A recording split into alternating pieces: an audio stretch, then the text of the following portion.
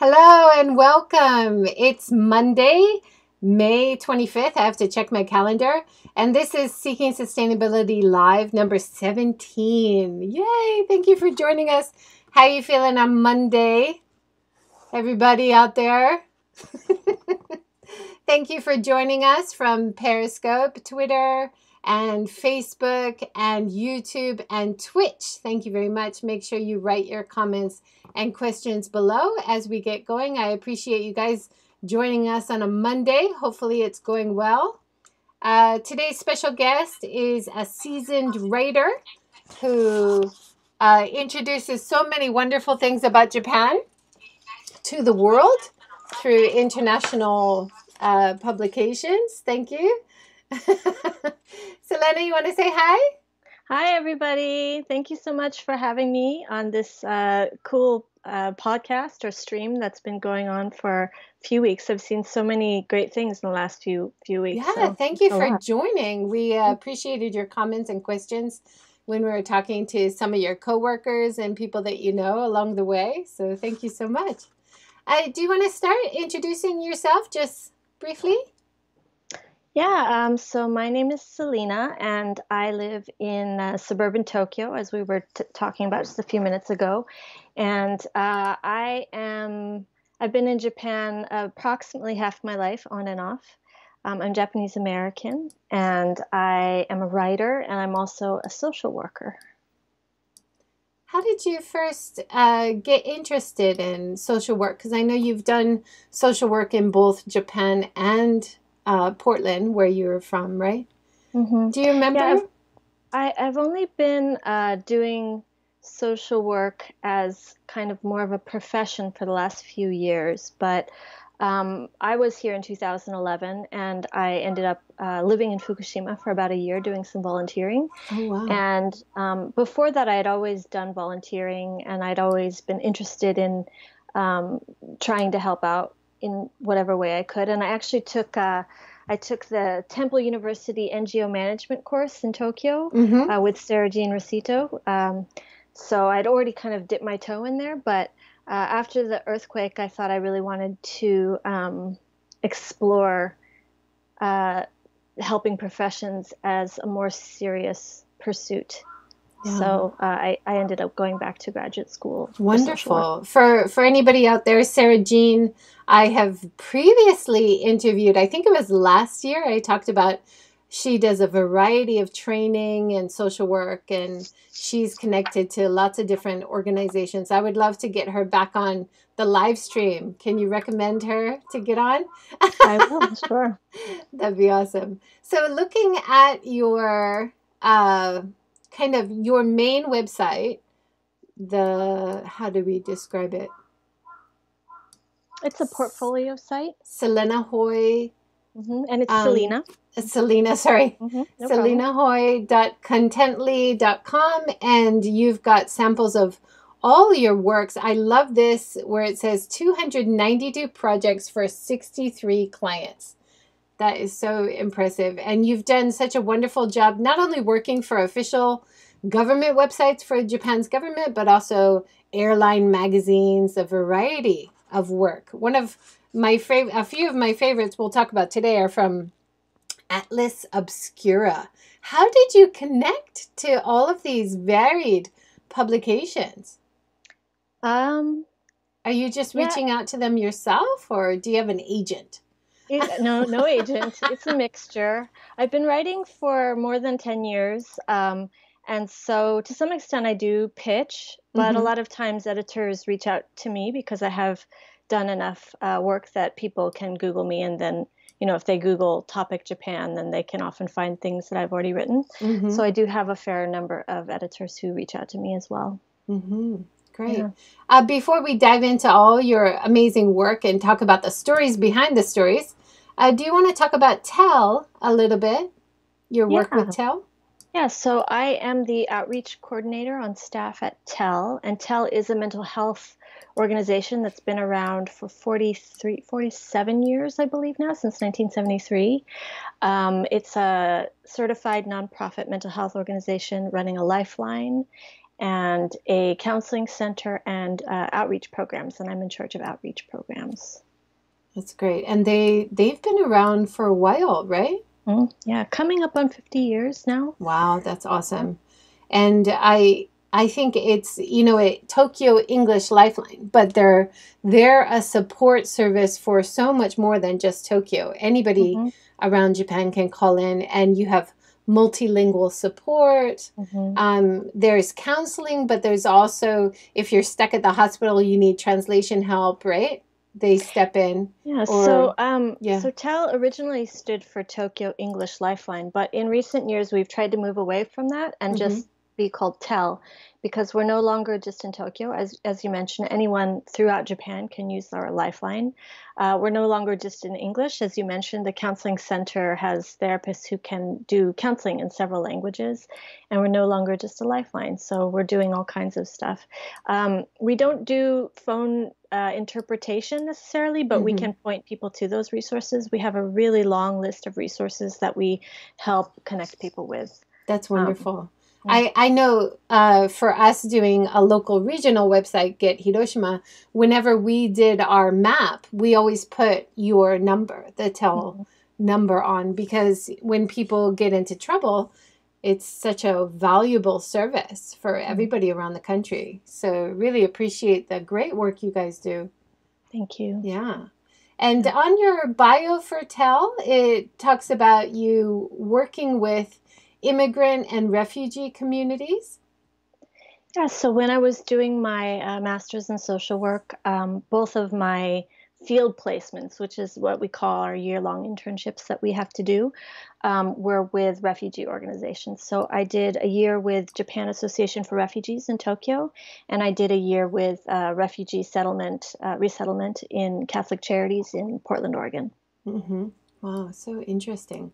And I love this part of your bio when you talk about being a bicultural Japanese American, and you feel like that helps you make connections for people across cultural and language kind of barriers.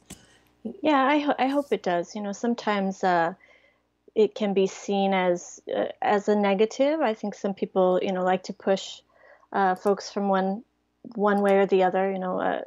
Being told you're not pure or something like that is common in Japan. But for the most part, I think that we are able to make connections by Mm-hmm. having something in common. And Yeah. we don't have to do that, but just with ethnicity or language, but lots of different ways. Yeah, that's great. A really sad story over the weekend. The famous actress from Terrace House who killed Mm-hmm. herself, Mm-hmm. and she also was talking about being biracial, Mm-hmm. bicultural, Mm-hmm. and that really it was so powerful and sad. And I really wish she had called you guys at TEL, or she had reached out to someone who actually could have helped her. And what a sad, horrible loss. Yeah, it's such a shame, and we still don't have enough resources for people who are struggling, and there's still a lot of stigma and shame around mental health issues and mental illness. And one thing that I want to say is that 1 in 4 people according to the World Health Organization, 1 in 4 people in their lifetime is going to struggle with a mental health issue. So it's extremely common, and it's nothing to be ashamed of. If it's not you, it's someone you know or someone you care about, and we shouldn't be ashamed of that. We should just get help, encourage each other to get help, and try to support each other. Thank you so much. Yeah, really important words to remember. I think, especially now during the coronavirus, a lot of people are feeling really heavily hit by Hmm. losing work or unsure of our situation. Everybody's been thrown off track, right? Yeah, and there's a lot of just fear, isolation, anxiety that's coming out of this situation. We're facing this global catastrophe together. Kind of everyone in the world is touched, really, and everyone's going to deal with that in a different way. But it's something that we're all um, having to deal with together. Definitely. And if people wanted to support TEL, are you guys taking donations online or? Yeah. Sure, yeah. So the website is teljp.com, And we are always taking donations. We train volunteers for the Lifeline. We have various events, fewer in-person events now Mm-hmm. because of COVID-19, but we've been doing some online events.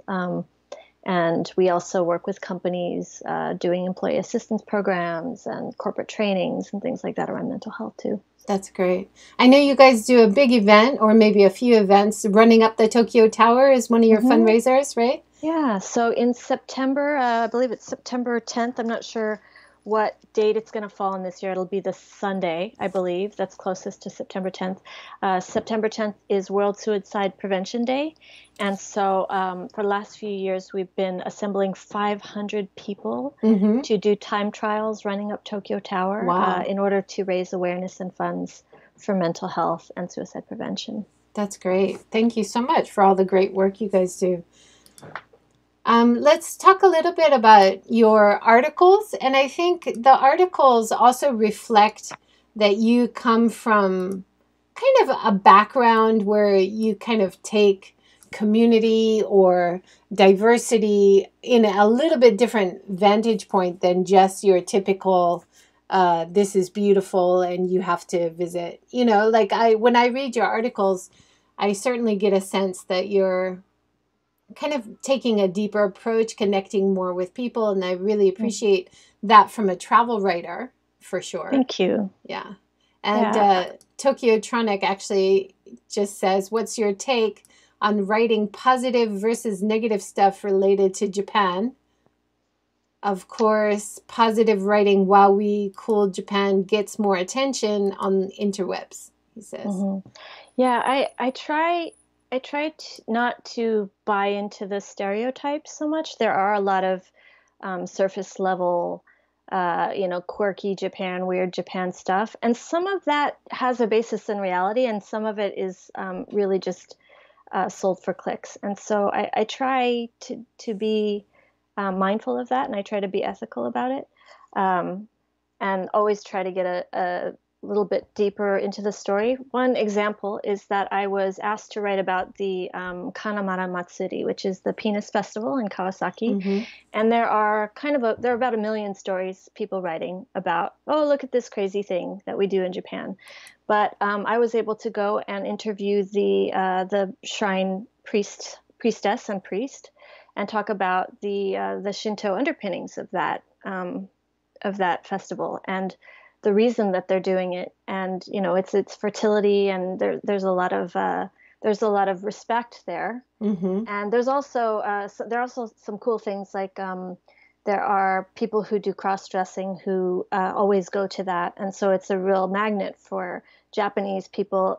In the some of them are in the trans or LGBTQ spectrum. Some people are just like to dress up, but there's some interesting folks who attend, and a good story behind it. So it's not just kind of Hello Kitty and penises kind of thing. Mm-hmm. Yeah, Mm. for sure. And I think not only when we're talking about writing in print or writing online for websites, but definitely you see a lot of that with YouTube travel videos too, right? Like Mhm. a lot Mhm. of young, I would say young energy focused on, what you would see in TV shows about Japan abroad, the weird, the wacky, the superficial. So when you can go deeper and give us more depth and more heritage and Mhm. more culture, Mhm. definitely I appreciate that. And I'm sure a lot of people do. I was talking to Tokyo Chipo the other day. 80% of travelers are now looking for sustainable options, right? And that's Mhm. even Mhm. before coronavirus. So for sure, people who will be coming to Japan or people domestically traveling will be looking for more culturally rich, meaningful experiences. Mhm. I pulled this one out, your visit to Hokkaido, and you say, well, out on the ridge, I love the picture of the natural onsen as well, the Mhm. rotenburo outside, and Mhm. I imagine the outside rotenburos, they're going to be a lot easier to sell because you can do social distance, fresh air, that kind of thing. So Mhm. it's a beautiful place. Mhm. And you write, while out on the ridge, explorers may meet one of the many animals who make their home here, like Hokkaido brown bears, red foxes, or the pika, a rabbit like mammal that was the inspiration of Pikachu. The Ainu believe that this is the playground of the gods, and the gods manifest in animal form when in the human form. From up here, despite the sometimes severe landscape, it's easy to glimpse the divine. So what an amazing experience. You met with some local Ainu people and I did, yeah. I was very lucky to be able to interview some Ainu folks, including some Ainu elders, and I really wanted to make sure that when we were writing about Hokkaido and Asahikawa, that article is about, that we gave proper respect to the folks who'd been there before. The Japanese have only been in Hokkaido for, mainland Japanese have only been in Hokkaido for maybe 150 years, really, and the Ainu were there first. Yeah, that's awesome. Really fantastic. So you were able to kind of, I mean, a lot of the times you'll get these contracts to go and write travel stories, and you'll not be able to push the meaningful context to the stories. So really well done on your part too. Thank you. I love this one about the Kyoto fortune cookies. What an interesting story. And I pulled out my Atlas Obscura, but it wasn't in my version. But this you wrote for Atlas Obscura, right? Yes. Do you want to tell this story? I think it's fantastic. I had never heard it before. Yes. So a lot of people think that fortune cookies are originally a Chinese treat, but they actually are. There's some evidence that they're actually Japanese, and so there's a long history of the fortune cookie dating back to the Edo period. So maybe the 1600s, we have reference to them in Japan. And then they traveled to the U.S. With some Japanese immigrants, and they were served in like the Nihonmachi, or the Japantown, Little Tokyo, in Los Angeles and San Francisco. And then when the Japanese Americans were interned, they lost their businesses, they lost their bakeries, they lost their homes and their gardens, and the Chinese Americans had also been living kind of right next to the Japanese Americans. There's a lot of cultural crossover. People are living in the same neighborhoods, because of redlining, because they were forced to live in certain neighborhoods, and so some of the Chinese neighbors ended up continuing to sell those things and serve them in restaurants and things like that. And so they actually became known as a Chinese treat, but they originated in Japan. And some of the bakeries that I visited in Kyoto are bakeries that that are still making the original Japanese fortune cookie, which is in the same shape. It's a little bit bigger, a little bit harder, and it's made with miso.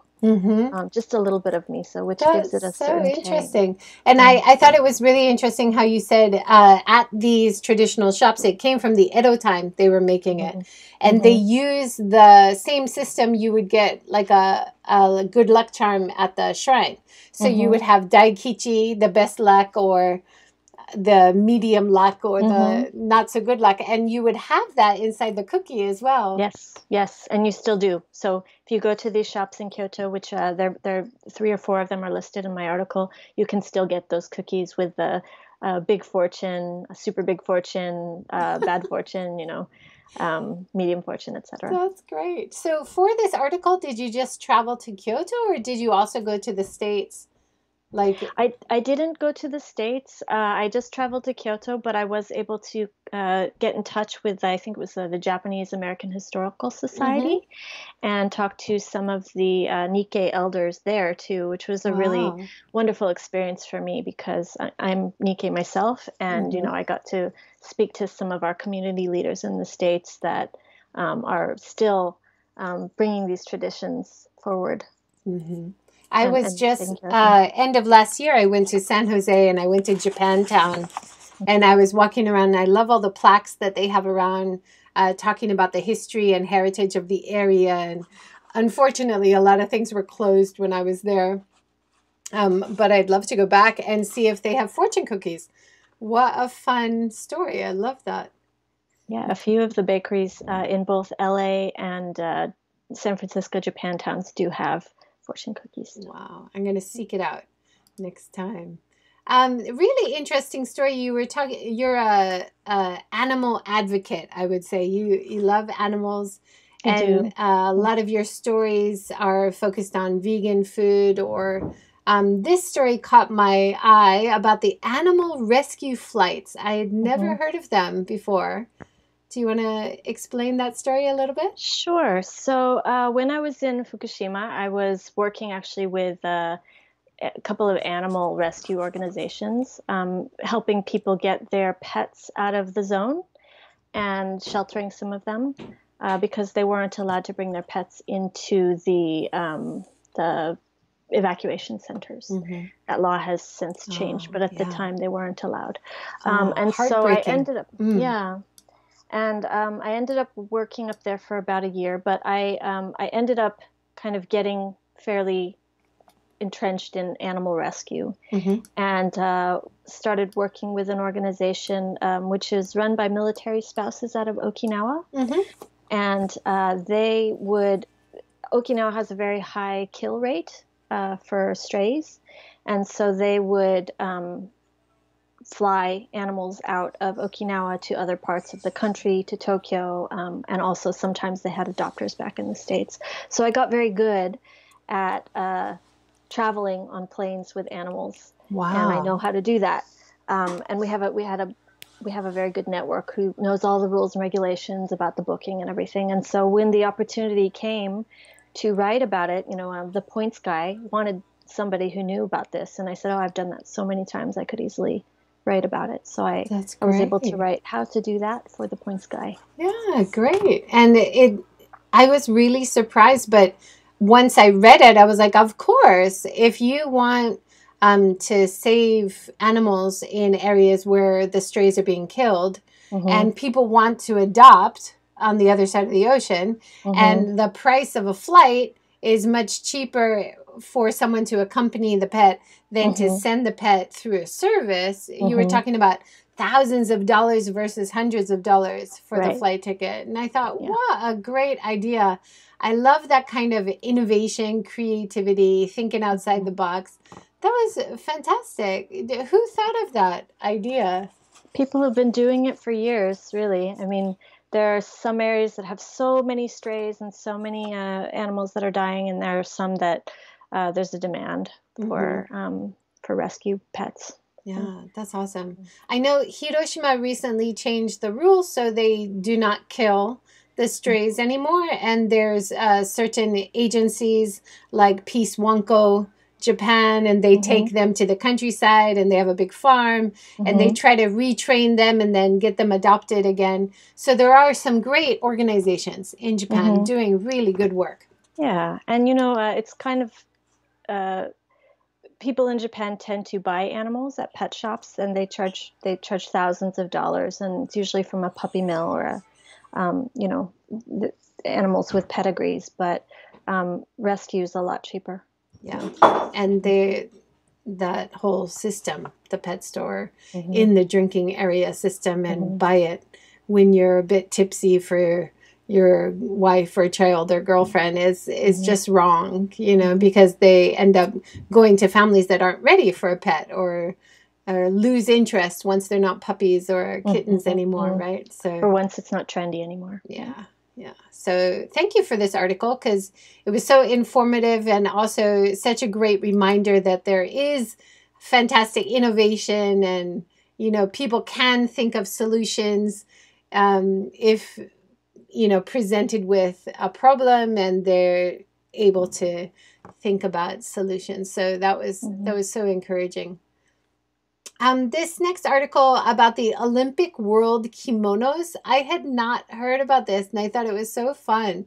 And of course, for coming up to the Olympics, now they have more time to get it done Mm-hmm. for next year. Do you want to introduce this article? Yeah, so I doubt she's watching, but I wanted to give a shout out to Victoria from Gaijin Pot, who told me about this story originally. We had a coffee and she mentioned it. Um, there's a group out of Kurume in Kyushu, Mm-hmm. which is a city kind of near Fukuoka, Mm-hmm. And they are trying to make a kimono for every single country that is participating in the Olympics. That's an So it's around amazing challenge, 200 isn't it? Yeah. kimonos, and each kimono is designed around themes from that country. And they are working with kimono artisans all over Japan, for and including sometimes middle schoolers or high schoolers to help with the design and submit ideas. And then they're also doing cross-cultural design. So maybe a kimono designer. I think one that I highlighted there was Kyoto Yuzen designer met with an Indonesian batik designer, and they Yeah. collaborated on design, That was so which was really beautiful. interesting. Yeah. So different styles of dyeing the material, Mhm. different styles of design from different cultures that they're representing. I thought, really fascinating. I hadn't read an article with so much detail about this topic. It's really Mhm. fun. So are they going to finish by next year? I have not checked on them recently, but they were getting pretty close to their goal, I think. So I think at this point they probably can. Good. Although it's a nonprofit and they are relying on donations to keep making the kimono. So, they're working with a lot of artisans and it's a lot of work. Yeah, It yeah. it takes months to make a handmade, Mm-hmm. beautiful kimono. But So, I realized talking to Paprika Girl last week how sustainable kimono is. And, mm, I always assumed it was sustainable because of the culture, but it's mhm, actually also very sustainable because you don't waste any of the material. It's mhm, used for generations.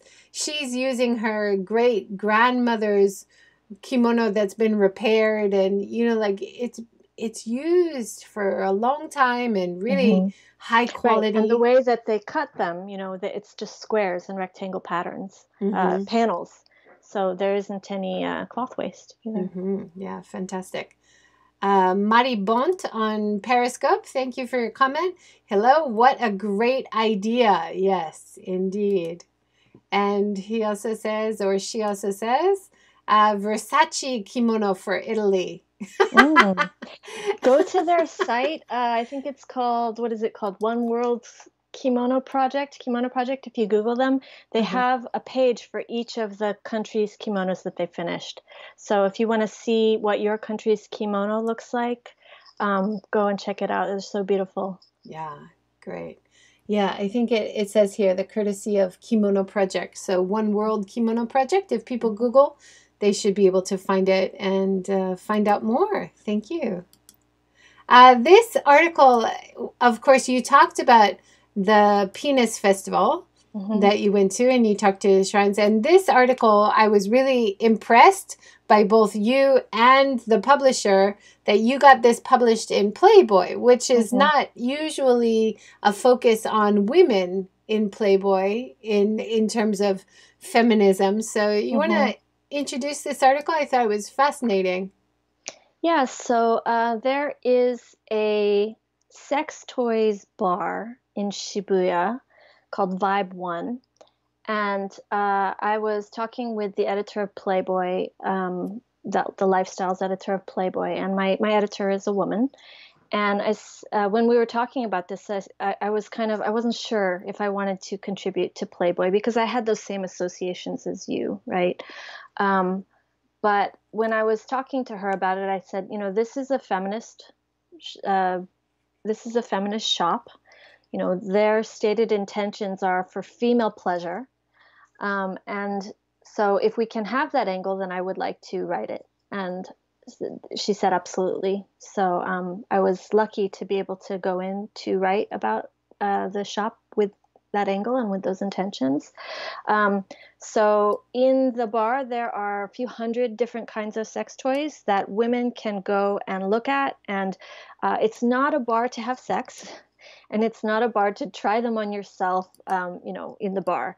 It's a bar where you can, go with your friends and look at them and turn them on and, see them up close. Because a lot of times with sex toys, you're either ordering them on the internet and you don't really know what it looks like or feels like or does beforehand, or you have to go someplace like Don Quixote, which is not really super welcoming place, Hmm. I think, for Or women. like you mentioned, there are sex shops where they do have sex toys for women, Hmm. but often men are working there.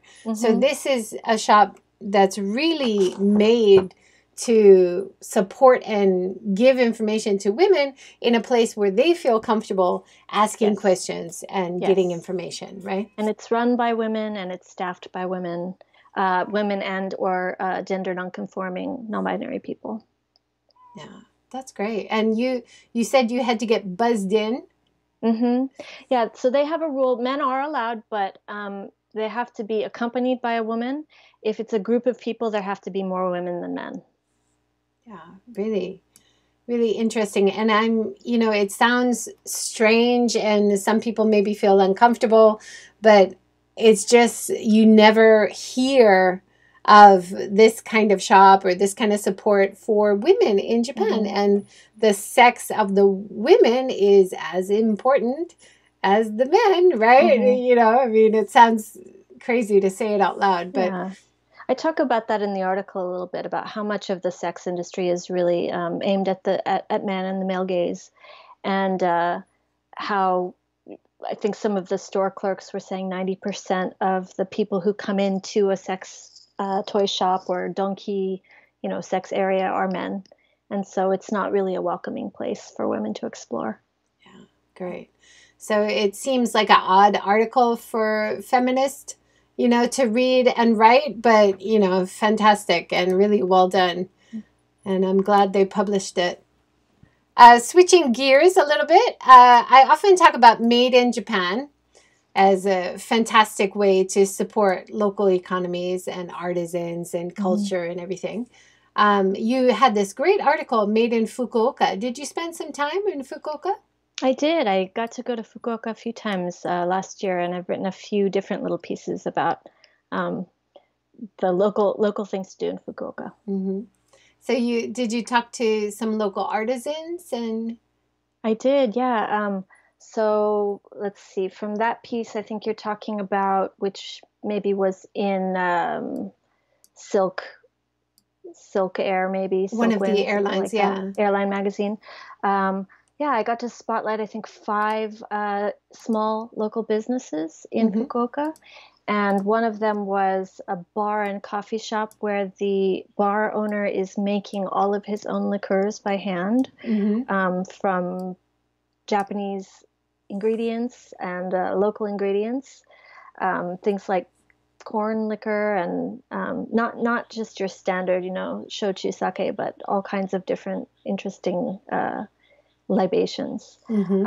Another person I talked to were kurume kasuri, which is a type of fabric, woven fabric, that's made only in this area, kurume, which is where actually the kimonos headquarters are made Oh, too. wow. Did you get to visit the kimono making I facility? visited their shop for Uh-huh. that, their retail shop for that Wow. interview. Did you get to try any on?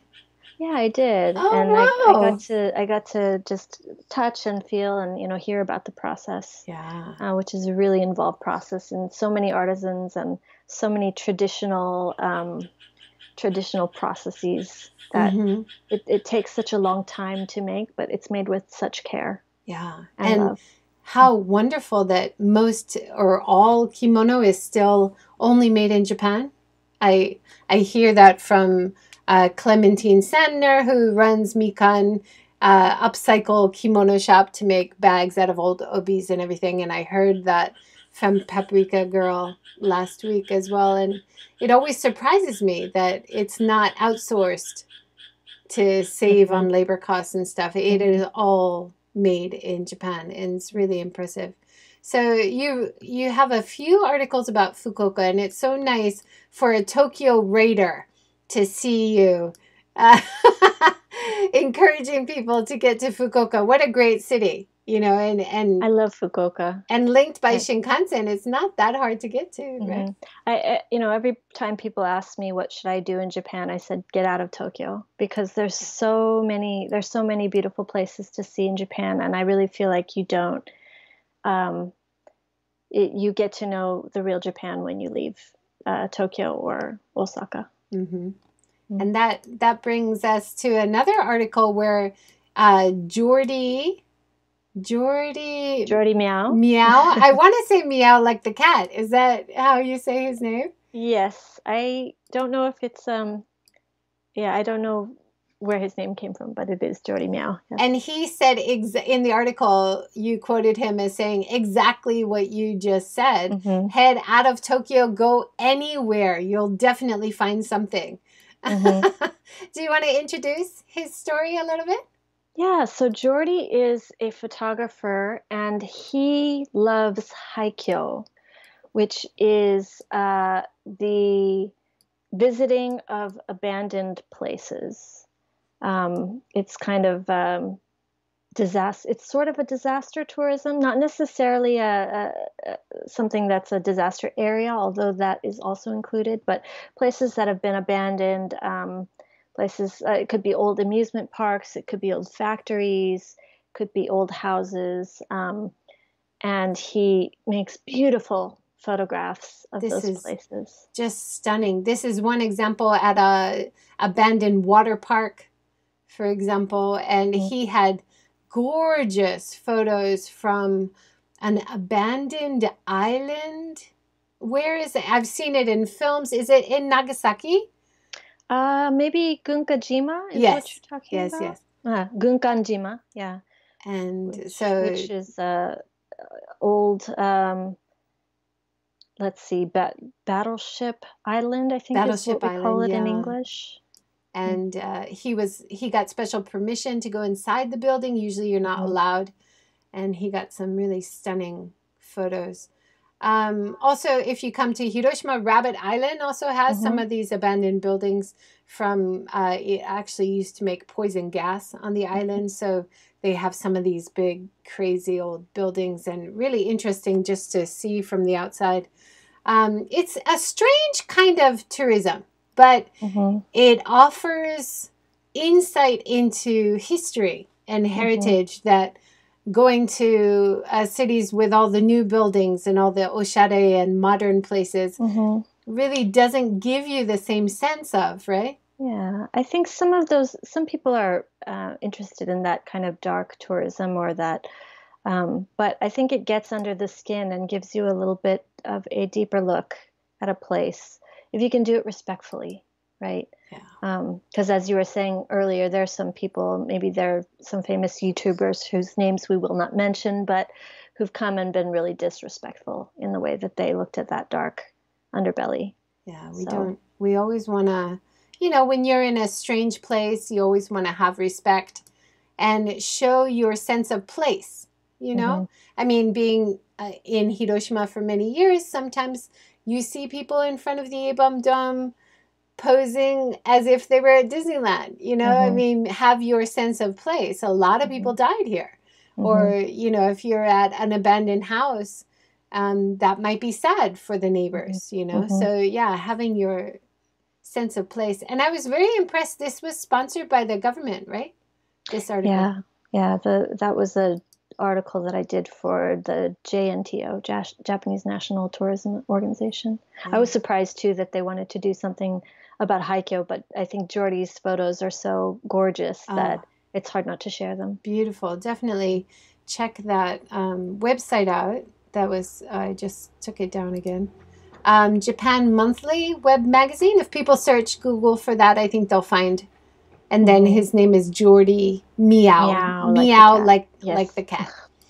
And you interviewed a really famous feminist author, Hmm. singer, Hmm. actress, Hmm. Mieko Kawakami. Hmm. Yeah, do you want to talk about that? That was a really interesting article. Yeah, I got to meet Kawakami Miyako a few months ago, before the release of her novel in English. So she's pretty well known in Japan. I think she's written quite a few books, but up until this latest release, she had only one novella in English, which is called Ms. Ice Sandwich, and it's a really lovely, quirky novella. Um, So her novel Chichidoran, which is titled Breasts and Eggs in English, was just released in English, and it won the Akutagawa Prize here in Japan, which is maybe one of the largest or the most prestigious literary prizes in Japan. And she talks about she's talking about women and Japan and maybe the middle class and the lower and the working class. So she's showing us some characters that maybe we don't always associate with Japan. I love that about her, and she's also from Osaka, so she's giving us that Osaka glimpse of the country too. Fantastic. And I love this quote in your article interview with her. And you say, Mieko Kawakami writes about women and gender, but she wishes society would progress to a point where she didn't have to. Mm-hmm. That's so powerful. Such a beautiful play on words. And it's actually something that I've heard from people who do sustainable fashion companies, right? Or fair trade. Or, you know, they're working so hard to do a more ethical type of business. And they always say, I wish I didn't have to. I wish this was the norm. Yeah, I want to work myself, or I want to write myself out of a job. Yes, right? exactly. That's the goal. Exactly. And she's talking about, you know, people, there's pain in her work, and she thinks that some young people will identify with that pain, but she wants to help move things along far enough so that that pain is not identifiable anymore. Yeah, really fantastic job. Great article. And that was with a magazine called Kinfolk. Kinfolk? Yeah, Kinfolk magazine. So if you search Google for Kinfolk magazine, you'll be able to find that wonderful and the magazine article. is originally out of Portland, Oregon. It's now published out of Copenhagen, and there is a Japanese edition, which is entirely translated into Japanese if people want to read her original untranslated words. Yeah, fantastic. Thank you for that article. Going back a few years to a very interesting article you wrote about a pump company, Mitsuwa Pump Company. And I thought this was really nice to show because often Japanese companies, when they talk about SDGs, when they talk about sustainability, they often mention their work abroad as well as their work in Japan. And I often get frustrated thinking they need to focus more on problems happening in Japan. It's easy to focus abroad, but of course, both is really important. So it was really nice to see that they're making water pumps. Yeah. Do you remember this? I think this is a few years back. It is a few years back. I can't remember very well. I did quite a few business profiles for Jetro. They're trying to talk about small and medium enterprises and help those people out. So there were quite a few cool products that I got to learn about through that series. But I'm sorry, I cannot remember the details. No, that's fine. I was just very impressed that I read it, and of course they're providing clean water pumps for beer companies in Japan, and also clean water pumps for places abroad where they have sanitation issues. And I thought that was a really beautiful combination of both helping businesses and people in Japan and abroad. And they talk about it as a kind of long-term experiment, right? Thinking of our future customers and people coming from abroad who might live and work in Japan. Like there's a very long-term thinking here. And I found that really beautiful. And there are so many companies doing even small companies doing these innovative projects like that. And if they can get their ideas spread out a little farther, then they can really help us along, I think, environmentally, with sustainability. And yeah, definitely. It's great to look out for those. Yeah. Here's a combination of articles that I thought we could talk about. You covered pottery in Miyagi, is it? And then gold leaf. Is that from Hiroshima? Recently I learned that Hiroshima is famous for gold leaf. And then kakigori and mottainai. So this is a combination of quite different articles. And yeah, so gold leaf is actually from Kanazawa. Okay. Kanazawa is they produce 98% of the country's gold leaf.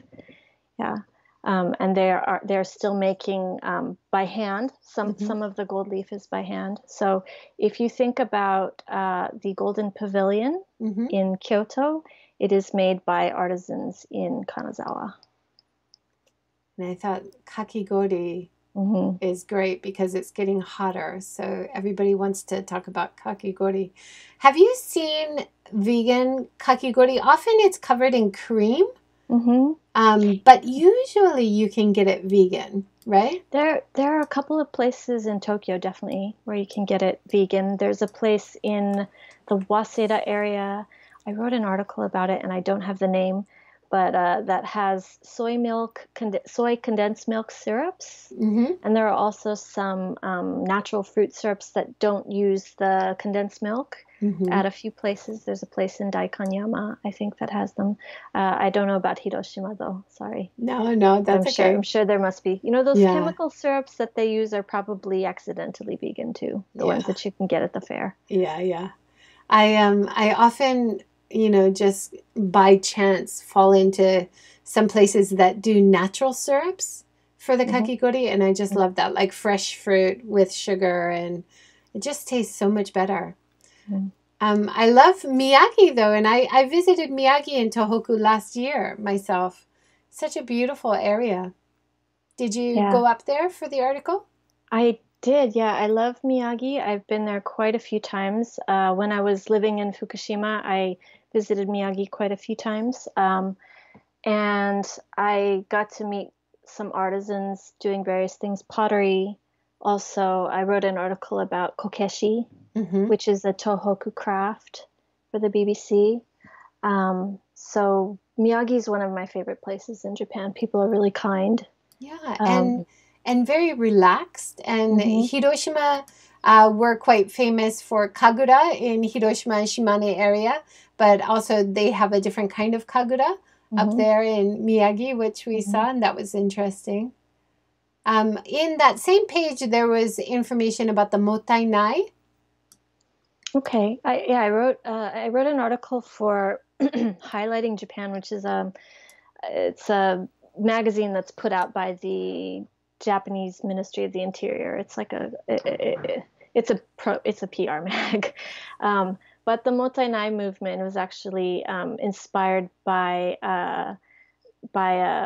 a woman from, let's see, her name is Wangan, and she was a Nobel Prize winner. So the article is about Japan's tie to her and how she kind of helped the mottainai movement to blossom a little bit more in Japan, even though it's an old concept in Japan. Yeah, it was helped. Still very relevant. always relevant. Mottainai culture. Let's bring it back in full force. Reuse and reduce everything. Yeah. So mottainai. Her name is Wangari Maathai. She was from Kenya. She was a Nobel Prize winner, and she was a social and environmental activist. And so she helped to promote the mottainai movement on her trips to Japan, and it was publicized and popularized by some newspapers in Japan. And mottainai is kind of what we say in the article, but also in general, is it's reduce, reuse, recycle, but also respect. So we're respecting our things, and we are using them for a long time, and we're using them carefully, which I think connects a little bit to the KonMari movement as well. Can we use things well? And say thank you to them. And especially, I think people connect it often with food, which ties in really nicely with the second harvest article that you did years ago, but for the food bank after the Tohoku disaster, and you talk about Second Harvest. Have you worked with Second Harvest? You seem to know the people that run it quite well. I've volunteered there a few times, yes. And also they give food to the Japan Association for Refugees, for the refugees. So there's a lot of interconnection with the nonprofit sector.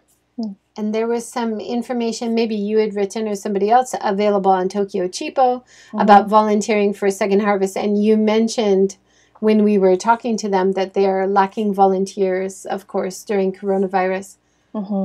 Yeah, so Second Harvest is a wonderful charity nonprofit organization that gets food that might otherwise be thrown away, and they repurpose it, and they, of course, they make sure that it's edible and safe, and they repurpose it for food boxes, and they make meals, and they feed people who are unhoused, and they also feed people in orphanages, families who don't have enough, they need food assistance, elder care homes, things like that. And they're a wonderful organization. They take volunteers on a weekly basis to help cook for their soup kitchen and to hand out food packages. They've seen a big spike in need because of the coronavirus and people losing their livelihoods. A lot of small families and families with single parents have a real increased need right now. And so they've had a lot more demand. But because people can't go outside and you're not supposed to ride public transportation, they've also seen a real decrease in volunteers. And so they had put out a call maybe a week or two ago saying, we need volunteers. We can't do this much longer without help. So Yeah, so important.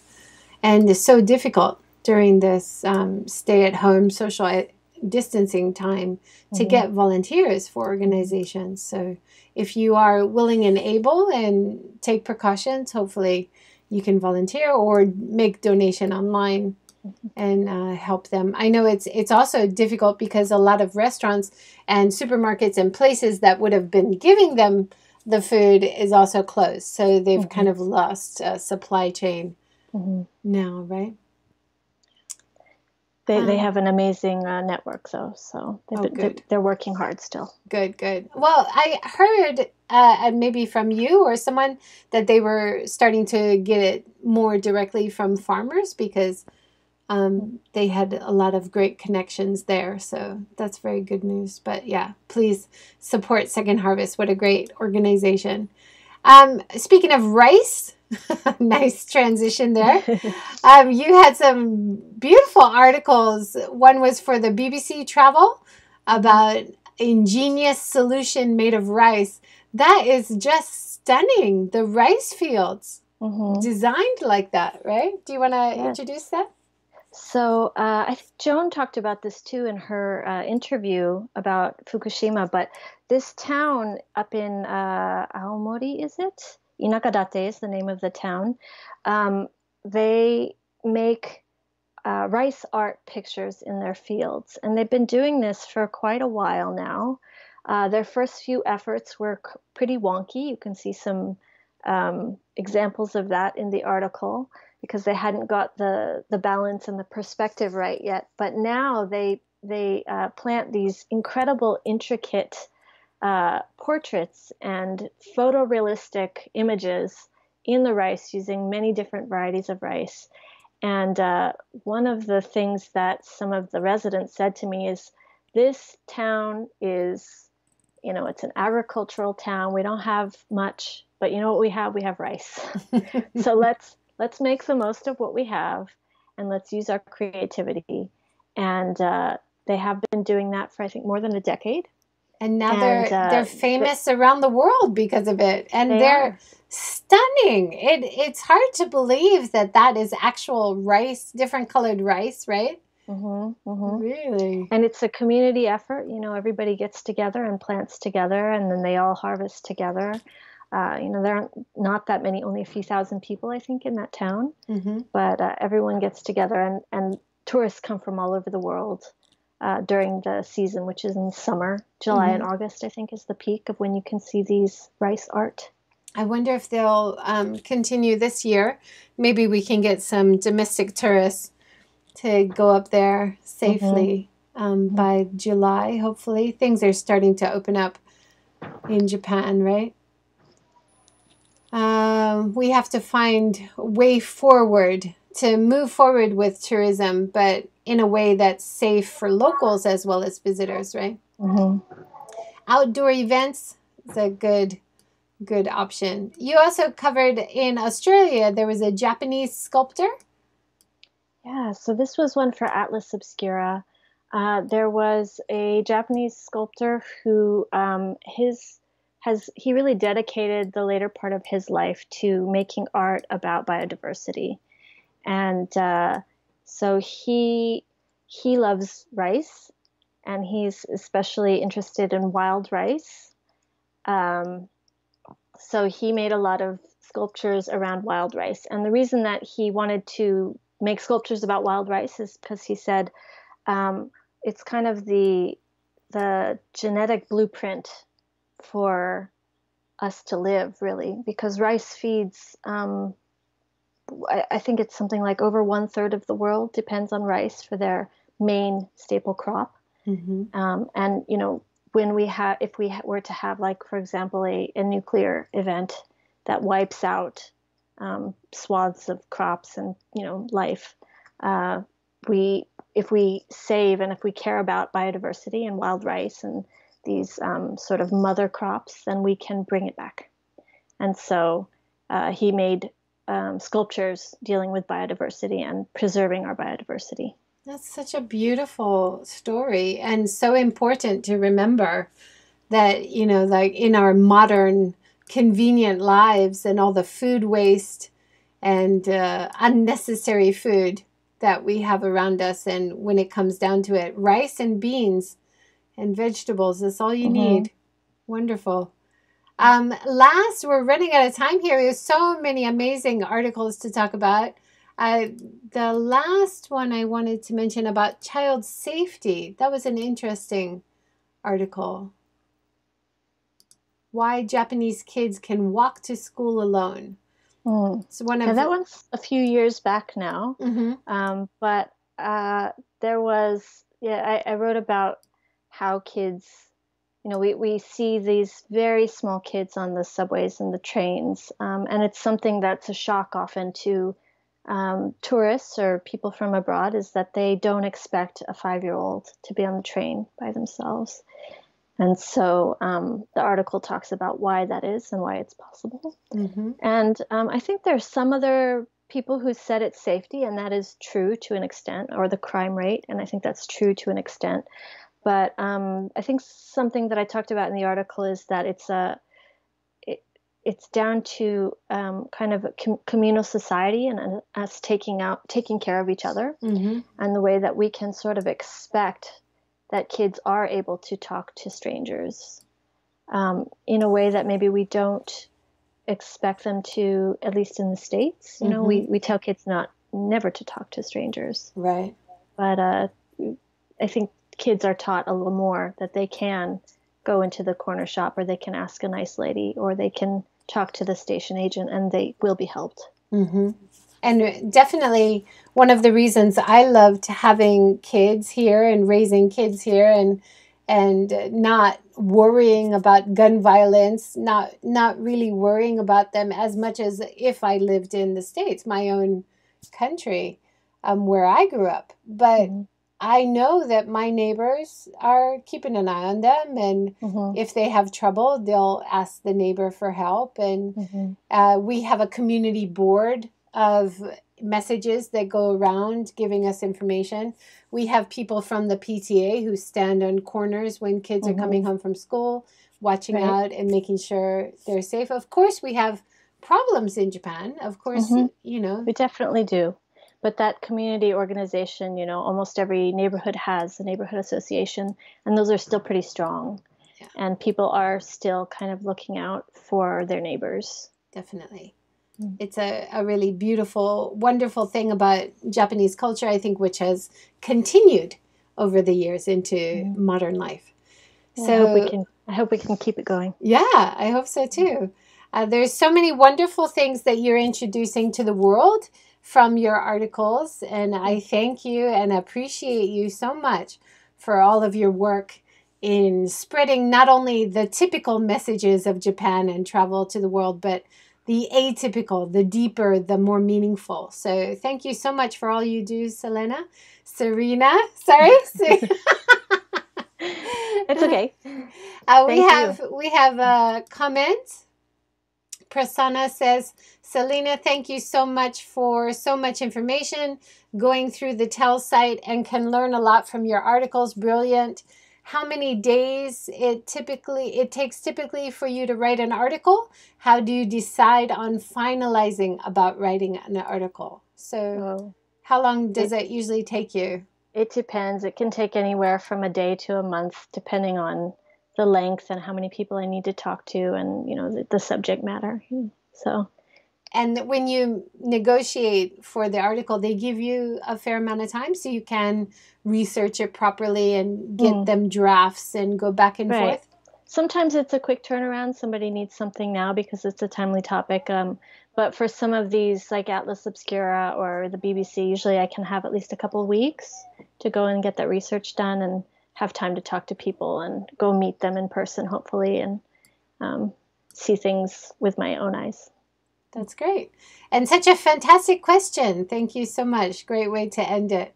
Thank you, everybody, for watching. And thank you so much, Selena, for all of your information and all of your hard work. And Thank you. Thank you for having me. It's been fun talking to good, you. good. Thank you. We'll have you again sometime. Catch up on all your news. Okay, let's take care of each other now. Yeah, for sure. Take care, everybody. See you tomorrow again at 5. We have talks all week at 5 o'clock. So please join us again tomorrow and every day this week. Bye. Have a good day.